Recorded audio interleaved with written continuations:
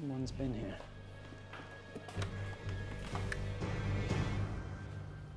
Yes, and I think you'd like some of your attention. Hey. Hey, Henry. I assume there's a reason you're camping inside my shop. My memories. I want them back. Well, they were returned to you by your mother. If anything's still missing, that's probably down to playing too many video games. No, I want my fake memories back. Of being in New York when I was happy, when I had forgotten about Storybrooke and my mom. I want those back. Or totally new fake ones. I just want to forget. I see. So has something happened with your mother? Yeah, she's being a jerk. And of your mother, as we're speaking of? Regina. I don't want any memories of her. Can you do that? Well, of course. But I won't.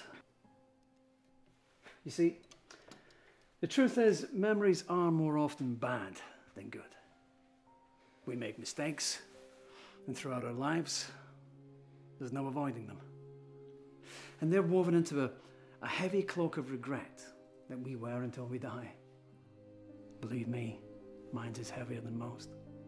But it's bearing it that makes you learn, makes you strong. Have you learned? It's a gradual process. Well, I don't want to be strong. I want to forget. Even if that means losing all the memories that make you you. Now, come on. You only think you can't stand it, but you can. You know why?